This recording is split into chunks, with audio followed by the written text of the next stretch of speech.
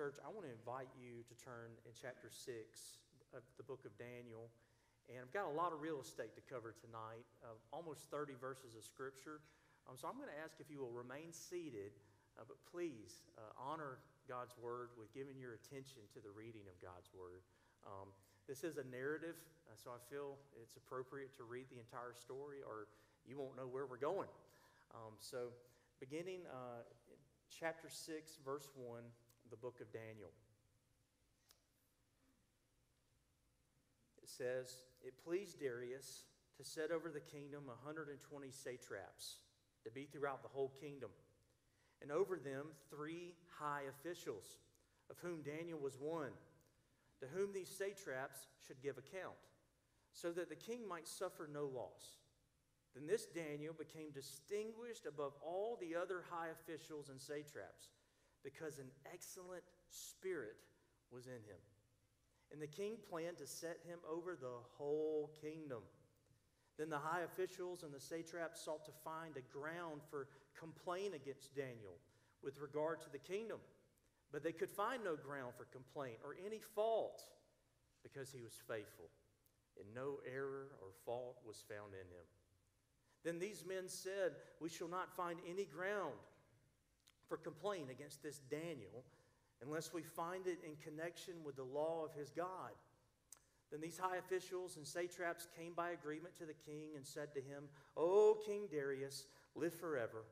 All the high officials of the kingdom, the prefects and the satraps, the counselors and the governors, are agreed that the king should establish an ordinance and enforce an injunction that whoever makes petition to any god or man for 30 days, except to you, O king, shall be cast into the den of lions. Now, O king, establish the injunction and sign the document, so that it cannot be changed, according to the law of the Medes and the Persians, which cannot be revoked.' Therefore King Darius signed the document and injunction. When Daniel knew that the document had been signed, he went to his house where he had windows in his upper chamber open towards Jerusalem. He got down on his knees 3 times a day and prayed and gave thanks before his God, as he had done previously. Then these men came by agreement and found Daniel making petition and plea before his God. Then they came near and said before the king concerning the injunction, 'O king, did you not sign an injunction that anyone who makes petition to any god or man within 30 days, except to you, O king, shall be cast into the den of lions?' The king answered and said, 'The thing stands fast, according to the law of the Medes and Persians, which cannot be revoked.' Then they answered and said before the king, 'Daniel, who was one of the exiles from Judah, pays no attention to you, O king, or the injunction you have signed, but makes his petition 3 times a day.' Then the king, when he heard these words, was much distressed and set his mind to deliver Daniel. And he labored till the sun went down to rescue him. Then these men came by agreement to the king and said to the king, 'Know, O king, that it is a law of the Medes and Persians that no injunction or ordinance that the king establishes can be changed.' Then the king commanded, and Daniel was brought and cast into the den of lions. The king declared to Daniel, 'May your God, whom you serve continually, deliver you.' And a stone was brought and laid on the mouth of the den, and the king sealed it with his own signet and with the signet of his lords, that nothing might be changed concerning Daniel. Then the king went to his palace and spent the night fasting. No diversions were brought to him, and sleep fled from him. Then, at the break of day, the king arose and went in haste to the den of lions. As he came near to the den where Daniel was, he cried out in a tone of anguish. The king declared to Daniel, 'O Daniel, servant of the living God, has your God, whom you serve continually, been able to deliver you from the lions?' Then Daniel said to the king, 'O king, live forever. My God sent his angel and shut the lions' mouths, and they have not harmed me, because I was found blameless before him. and also before you, O king. I have done no harm." Then the king was exceedingly glad and commanded that Daniel be taken up out of the den. So Daniel was taken up out of the den, and no kind of harm was found on him, because he had trusted in his God. And the king commanded, and those men who had maliciously accused Daniel were brought and cast into the den of lions, they, their children, and their wives. And before they reached the bottom of the den, the lions overpowered them and broke all their bones in pieces. Then King Darius wrote to all the peoples, nations, and languages that dwell in all the earth, "Peace be multiplied to you. I make a decree that in all my royal dominion people are to tremble and fear before the God of Daniel. For he is the living God, enduring forever. His kingdom shall not be destroyed. His dominion shall be to the end. He delivers and rescues. He works in signs and wonders in heaven and on earth. He who has saved Daniel from the power of the lions." So this Daniel prospered during the reign of Darius and the reign of Cyrus the Persian. Let me pray for us. Father, thank you for your word. Thank you for this story. I know many of us are familiar with this story, even from childhood. But Lord, I just pray you be with us as we go through this text. I pray you will help it come to life. Lord, I pray we'll not only be amazed by this story, but God will be amazed by you and what you do and what you're continuing to do even today. Lord, may you receive the glory from this time. In Jesus' name, amen. Well, when we think of Daniel, we usually think of lions. One of the commentaries I've been using for this study, on the very cover of it, is a picture of a lion. If you've been following our YouTube channel, we were able to stream this Bible study. Jesse, our multimedia director, he put an image for this Bible study. What is that image? It is an image of a lion. This is because of the well-known story of Daniel and the lion's den. However, something I've been thinking about this week when it comes to Daniel, I think it's so fitting that Daniel is remembered with an image of a lion. I think it's so fitting that Daniel, he wasn't put in a fiery furnace like his three friends, but his punishment came, he was put in the lion's den. I think it's so fitting that this happened to Daniel. Why is that? Because Daniel was a lion.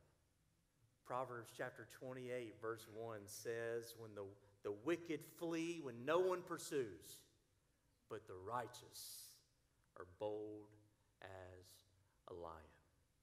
Daniel was just fitting in when he was put into that lion's den because he was bold as a lion. He was righteous, and because of his righteousness, he was bold. We've seen 70 years of the life of Daniel so far in the book of Daniel. This is the 6th chapter. This is the last narrative story. We're going to start seeing some things talking about the future times coming up in chapter 7. But we've seen 70 years of Daniel's life. He was righteous and bold as a young man. He was righteous and bold as an old man. If you're like me, maybe you've had a picture Bible or you've seen illustrations of Daniel in the lion's den. And for some reason, he's always depicted as a young man. But if you were paying attention to our story, Daniel is no spring chicken in this story. Daniel is an old man. He's in his 80s. He has lived life and he has seen a lot. So I want you to remember that. He's in his mid-80s when the events of this story take place. So let's look at the text and let's read more about this old man's story, shall we? The first thing we see about Daniel in the lion's den is, number one, the promotion. The promotion. Daniel was appointed to be one of the 3 high officials who would govern over 120 satraps. Now, these satraps, they were rulers of different provinces. They were like governors of different areas. But Daniel, he was one of the 3 high officials that was to be over this 120. Now, what was the purpose of that? Well, it was to govern them. It was to preserve the kingdom. But guess what a problem was even in that day? Fraud, corruption. Even the government then was corrupt. So Daniel was put in a position to make sure the king would not experience loss. And why would they put Daniel in a position like this? Because he was a man that could be trusted.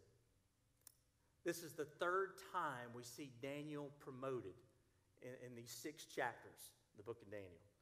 He was promoted in chapter 2 under the rule of Nebuchadnezzar. He was promoted in chapter 5 under the rule of Belshazzar. And he is promoted under a new dynasty in chapter 6. This is the man that gets promoted. I mean, he would have made a great career in the military. Chapter 5 ends with Daniel being promoted, promised and promoted to be the third ruler of the kingdom by Belshazzar. Now, do y'all remember what took place in chapter 5? The handwriting on the wall. What happens to the kingdom of Babylon right after Belshazzar promotes Daniel? He makes him the third ruler of the kingdom. Well, as soon as that happens, the Persians come into town and take over. And you would think initially, well, that wasn't a great time to be promoted. I mean, yeah, he got promoted, but he was the third ruler of the land for like 5 minutes. It's interesting, though. Chapter 5 ends with him being promoted to the third ruler of the land. A new kingdom comes in, a new government, a new system, all of those things. You would think Daniel would go back to the bottom of the totem pole. No. Chapter 5 ends with him being promoted. Chapter 6 begins with him being promoted. It's fitting. It's so ironic. He was promised to be number 3. What do we see happen in chapter 6? Even under a new kingdom, he's one of the 3 high officials. Many would see him being a vice regent or a president of the nation during this time. Even in his 80s, Daniel is still bringing it on. Even in his 80s, Daniel is serving with excellence. You would think this old salty dog would say, I've done all I can, I'm done. No, he is still bringing his A game. He is still serving with excellence. This isn't because he was an overachiever, but it's because he was a servant of God. Daniel didn't do these things for Babylon. He didn't do these things for Persia. He didn't do these things for Nebuchadnezzar. He didn't do it for Darius. He didn't do it for himself. He did all things unto God. He had the same spirit we see in Colossians chapter 3, verse 23. Something we need to remember. Whatever you do, work heartily as for the Lord and not for men. We see this attitude described more in verse 3. Look at verse 3.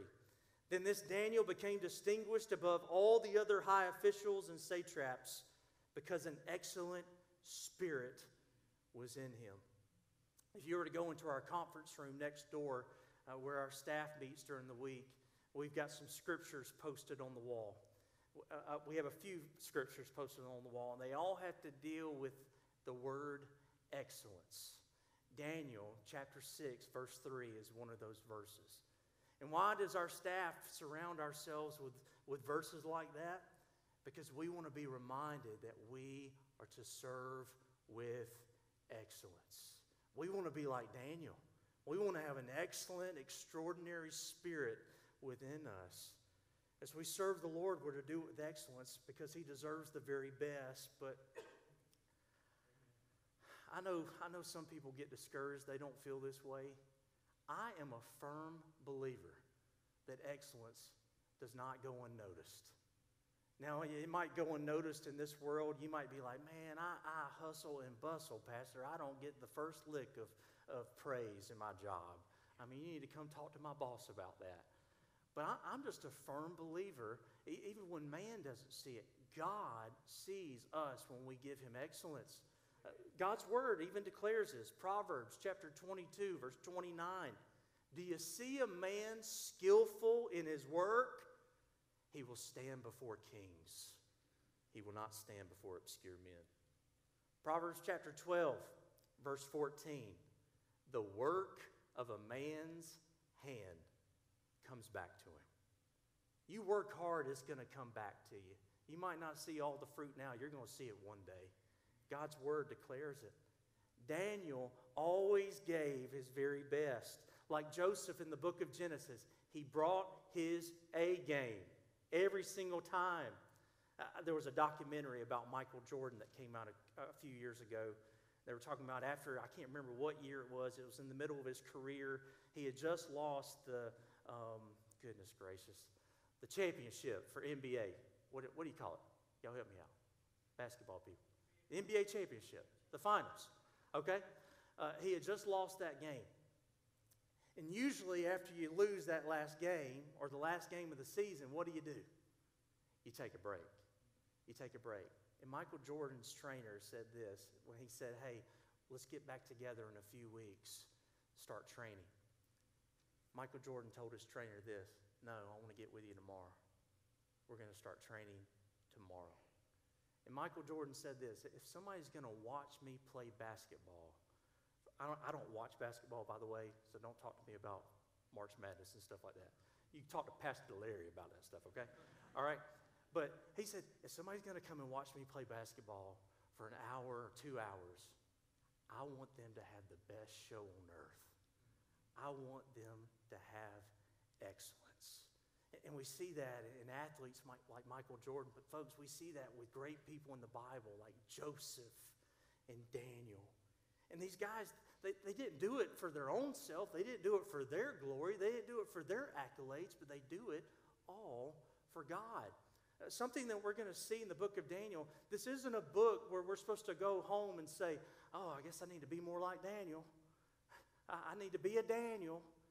No, the whole point of this book is to give God glory. Daniel's life was all about God's glory. That's why he was always shining, because he was shining for the Lord.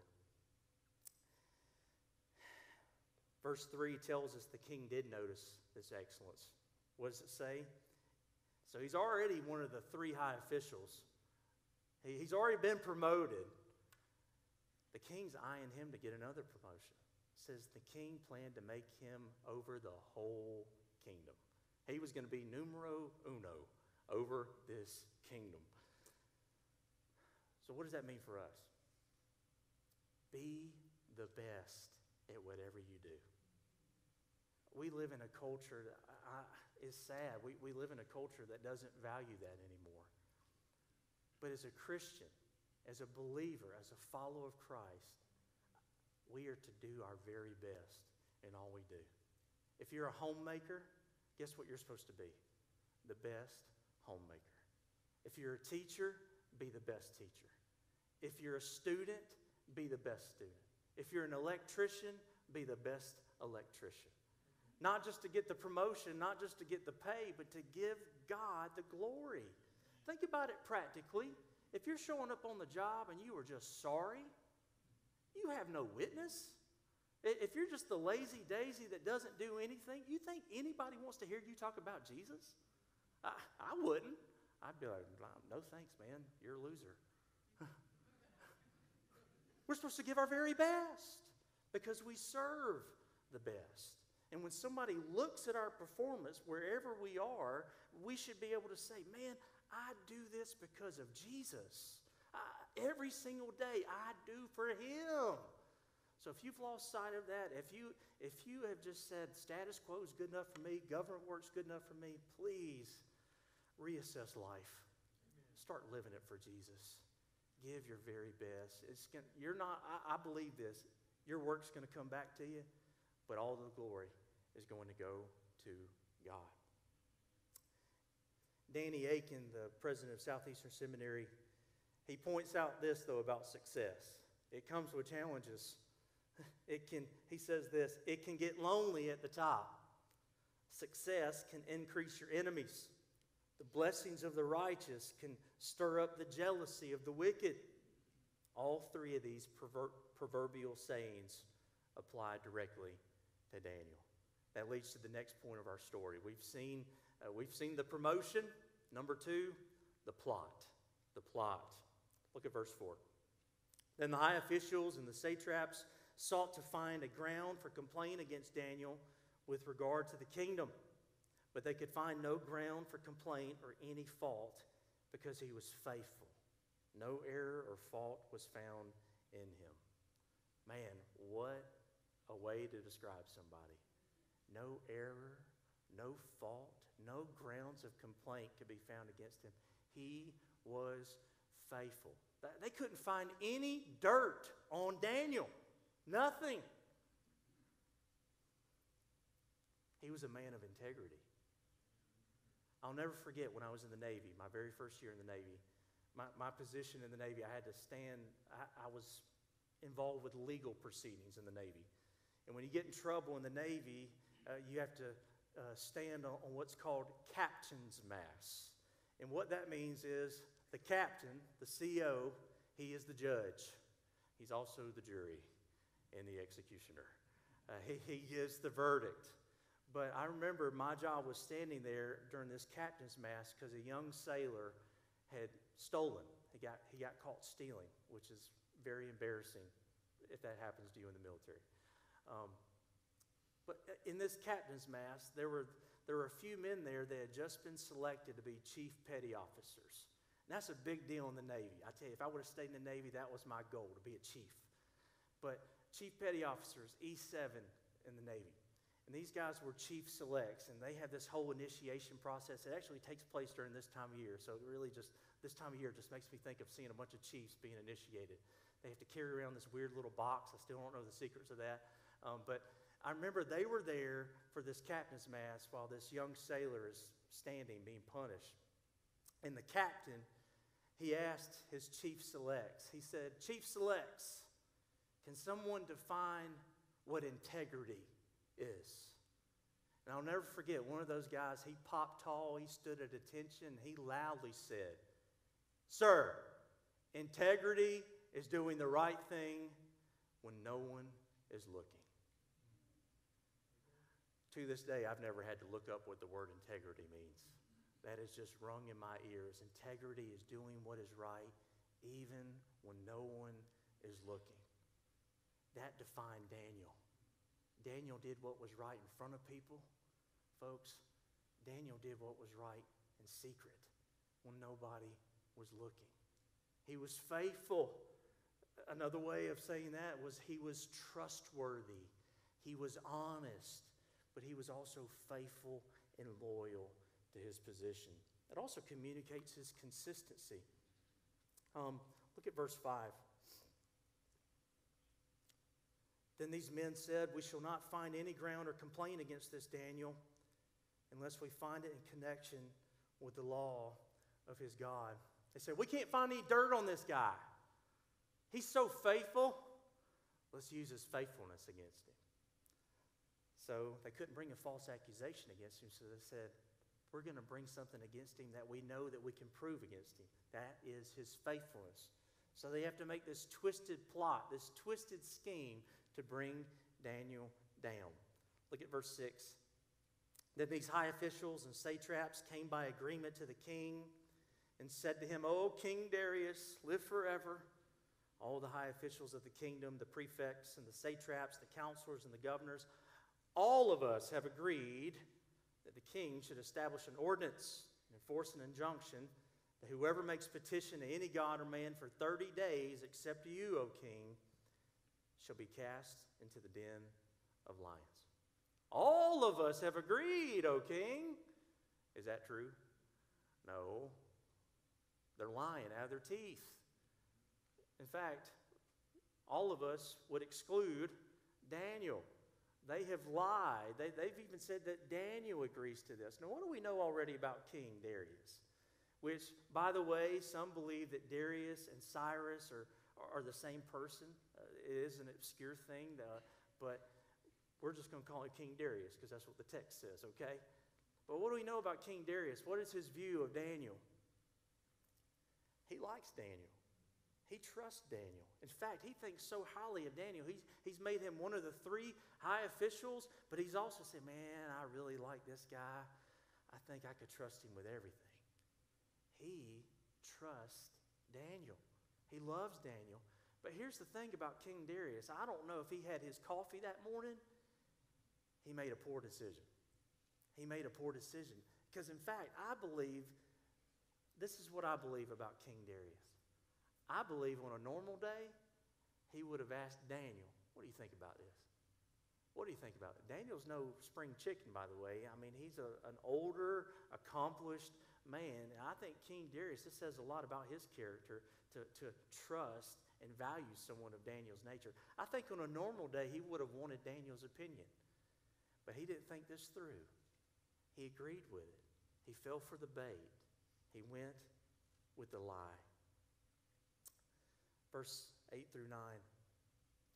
Now, O king, establish the injunction and sign the document so that it cannot be changed according to the law of the Medes and the Persians, which cannot be revoked. Therefore, the king Darius signed the document and injunction.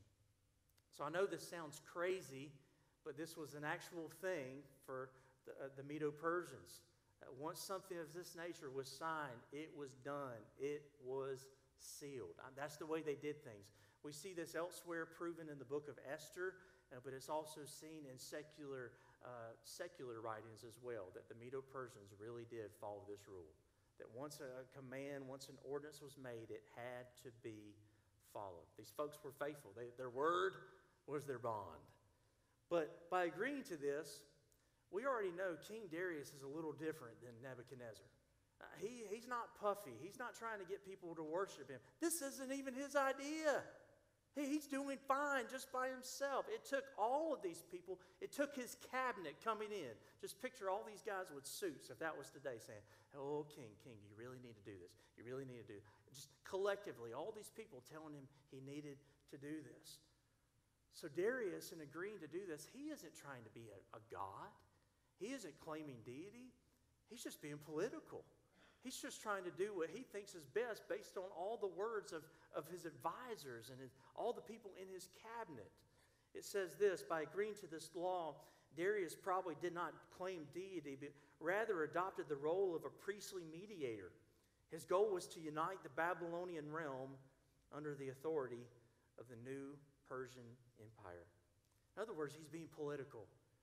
He's wanting to bring everyone under the same page. But he hasn't really thought through the fine details of what he's just agreed with. Verse 10, we see after the law was signed that Daniel becomes aware of this. Why is that? Because it is a public decree by now. It has been blasted everywhere. I don't know how they did such things, but the heralds, everyone, they have declared what the king has signed. Daniel is aware. And what does Daniel do?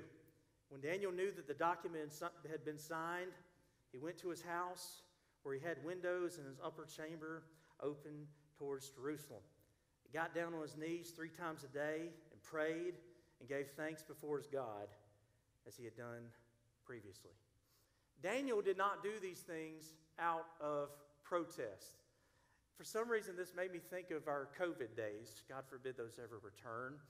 But what happened when COVID took place? What did they try to say to the churches? Thou shalt not gather. Now, some people, that was just music to their ears because they could just sleep in and not go to church. But for some of us that are just American, we don't like being told what to do. For some people that were probably nominal Christians at the time were like, we're going to church because they told us we couldn't. I believe it happened. I believe there's some folks. It might be somebody here. Hopefully you've repented. But Daniel he's not saying, oh, I'm going to pray because they told me I couldn't. Daniel's not doing that. Daniel's not praying out of protest. Look at the end of verse 10. Why is Daniel praying? As he had done previously. This man in his 80s was keeping his routine. He is doing what he has always done. He is being consistent. He is being faithful. I also see him being a man in his 80s saying, I don't care what they have to say. I'm going to keep doing what I've been doing because that's what I'm supposed to do. He was faithful. He was doing what he had done previously. This wasn't his first rodeo with people trying to tell him he couldn't serve the Lord. He had resolve and conviction as a young man when they tried to change his diet. He had resolve and convictions when he was an older man. I heard a pastor today preaching on the book of Daniel. A lot of times in life, I'm kind of in the middle right now, okay? A lot of times in life, we look back to our younger selves and we think, man, it was so hard to live for the Lord then. Raging hormones, peer pressure, temptation here and there.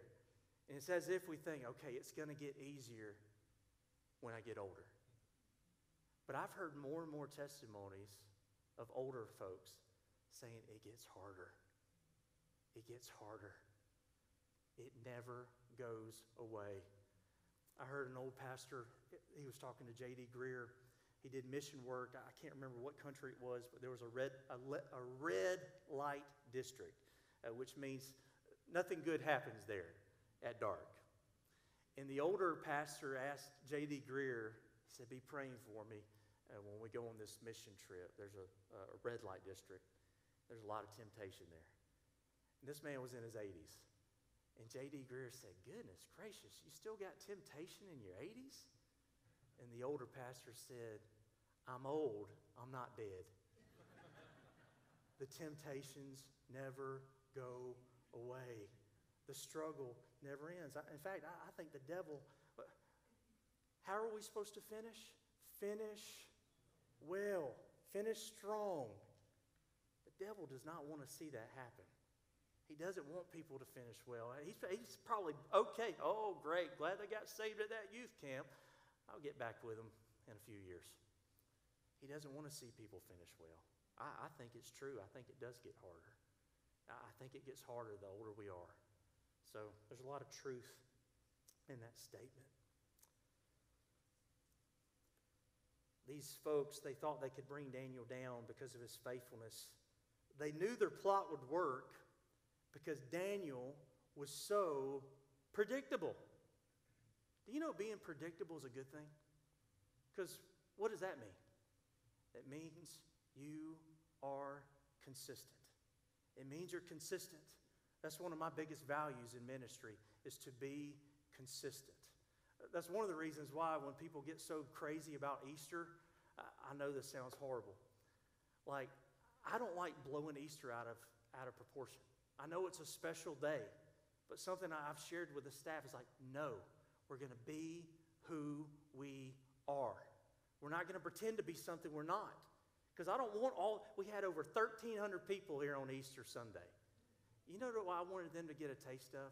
What every Sunday's like. Every Sunday should be done well. Not just Easter, not just Christmas Eve.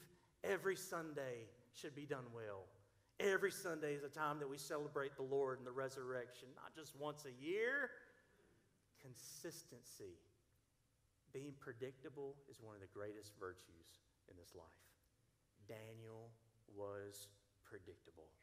He was consistent. He was so consistent that they built this plot because of his consistency. They're saying, hey, we can make this scheme to get the king to sign this rule saying if somebody prays in the next 30 days to another god, they're going down. He's going to go down. He was that consistent. And think about this. They didn't have to wait a week. They didn't have to wait months. As soon as he signed this thing into order, verse 10 happens. They see it happen. He goes, they find him being so consistent because he's consistent. Here's a question.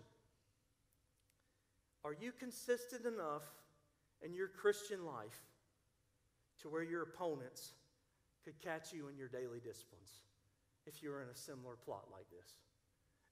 If they were to come and they were to say, man, oh man, I got the perfect plan to get Malone Morris.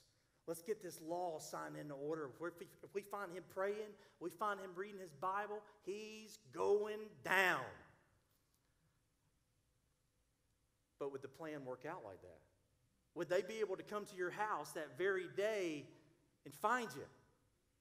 Or would they be like the detective sitting at the street saying, man, this thing's never going to happen? Would they have to wait days? Would they have to wait weeks? Would they have to wait for Easter? Are you consistent enough in your walk with Jesus where if something like this were to be plotted against you, it'd be successful? This is such a commendation for Daniel. He's so consistent, he's so faithful that he gets caught praying, because that's what he's always done. That's what he's always been faithful with. Daniel was so consistent in his prayer life, they didn't have to wait long to carry out their plan. Verse 11. Then these men came by agreement and found Daniel making petition and plea before his God. Then they came near and said before the king concerning the injunction, O king, did you not sign an injunction that anyone who makes petition to any god or man within 30 days except you, O king, should be cast into the den of lions? The king answered and said, the thing stands fast according to the law of the Medes and Persians, which cannot be revoked. Then they answered and said before the king, Daniel, who is one of the exiles from Judah, pays no attention to you, O king, or the injunction you have signed, but makes his petition 3 times a day. He not only prays, he prays 3 times a day. He's so consistent. After this, we come to know that the king understands he's been a part of a horrible thing. He knows that what he's agreed to is not good. He understands the true intentions of these rulers that have come his way, that they have plotted against Daniel. And the opponents point out that the law cannot be undone. This was true for the Medes and Persians, as I've already mentioned. So what happens after this? This thing's fixed. The king can't undo it. What happens next? Well, we see the lion's den. Another word for den is pit. So number 3, the pit. Look at verse 16. Then the king commanded, Daniel was cast into the den of lions. The king declared to Daniel, may your God, whom you serve continually, deliver you. It's amazing that Daniel doesn't have to preach to the king. The king already knows about the God of Daniel. The king, he's already learned the things about God. And one, I think Daniel's been teaching him. If Daniel was such a right-hand man, he was talking about Yahweh to King Darius. But I know this happened too. We don't know if the 3 friends, Shadrach, Meshach, and Abednego, I don't know where they're at. I don't know if they made it into their 80s. By the way, to live in your 80s in this time of history, you were ancient. Okay? So if you're in your 80s today, praise the Lord. All right? But we don't know if they're around. But think of all the things that have happened in the book of Daniel so far. When the Medo-Persians came into town, they had to hear about the things that have been going on in Babylon. They had to hear about this fiery furnace. They had to hear about this 4th man in the fire. They had to hear about the night when they came into town, some crazy hand came out of nowhere, started writing on a wall. They had to hear about all these dreams that have been interpreted and fulfilled by Daniel. This man knew all he needed to know about the God of Israel. And so what does he say? He doesn't say, Daniel, I hope you get out. I hope you can overtake those lions. He's not talking to flesh and blood. But he says, may your God deliver you, Daniel. May the God you've been telling me about deliver you. May the one I've heard the stories about deliver you. May I be a witness of what takes place. So, verse 18, it tells us that the stone was sealed over the pit. What does that sound like? A stone over a cave? This wasn't a cave, this was a pit, but where else do we see a stone rolled over something? The tomb of Jesus. And just like the tomb of Jesus, it was sealed. They sealed it. They didn't want it being tampered with. It had the king's signet. Y'all know about that with the ring pops they would wear with designs on them. I used to love those things as a kid. They are disgusting nowadays. It looks kind of silly, a grown man eating a ring pop. I have 4 kids, okay? I get into their Easter candy. But the king's signet ring, then there were other signets sealing this thing, saying nobody can tamper with this. It's also kind of humorous. You've just put a man in a lion's pit, and you're putting a stone over it, thinking this 80-year-old man's going to get out? You thinking this guy's going to get out? I know I've heard of old man strength, but they're thinking he's going to get out. It's funny. It's humorous. Verse 18, then the king went to his palace and spent the night fasting. No diversions were brought to him, and sleep fled from him. Verse 18 reveals King Darius' true feelings for Daniel. He truly loved and respected this man. I mean, he really valued that. I mean, that says so much about Daniel, too. An exile from another culture who has been in exile for 70 years. Now he's in a new kingdom, and he's still at the top. And this new king, we don't know how old he is, respects and admires this man. I don't think he's getting his feelings hurt that a senior citizen is about to go into lion's den. I think he's upset because someone he truly loves and adores is about to be destroyed. And he's played a part in it because of his lapse of judgment. The king didn't sleep, couldn't eat. It even says he fasted.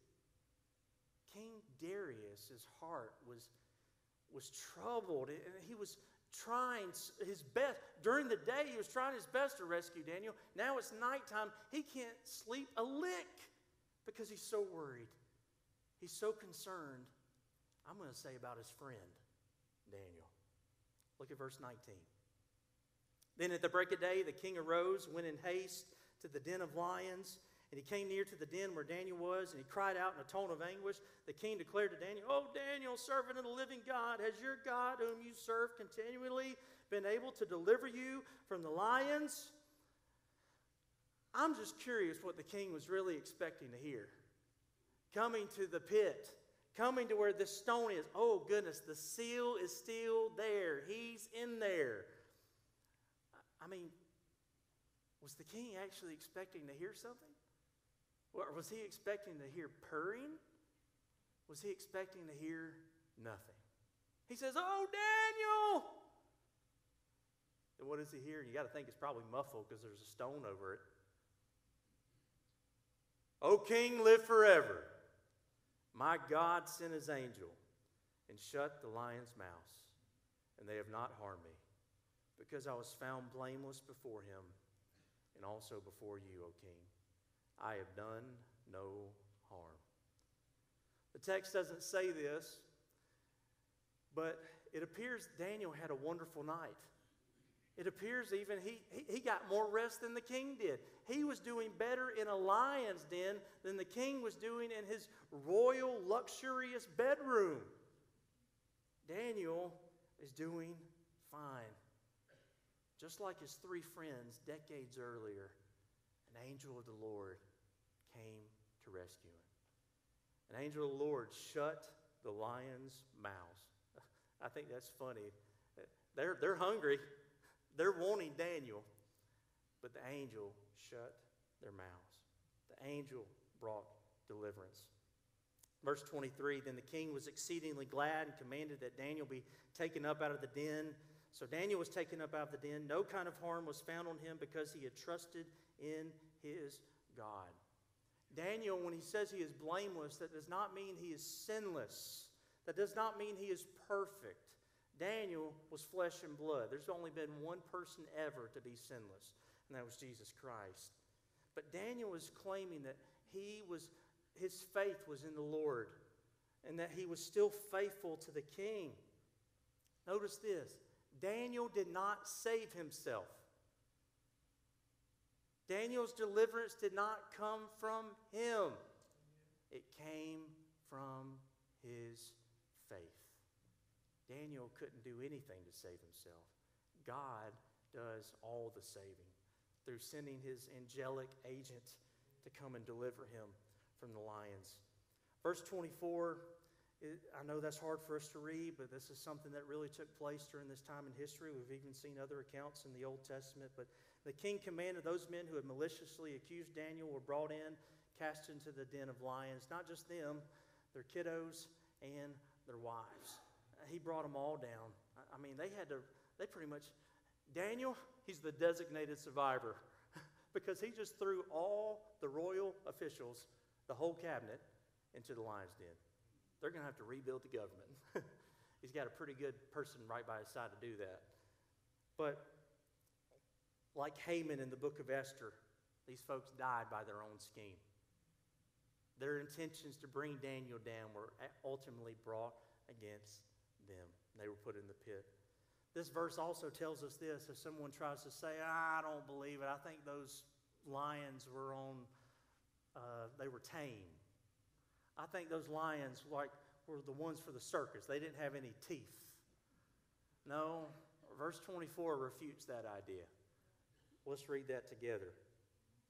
The lions overpowered them and broke all of their bones in pieces before they reached the bottom. This lets us know, no, these weren't tame kitties.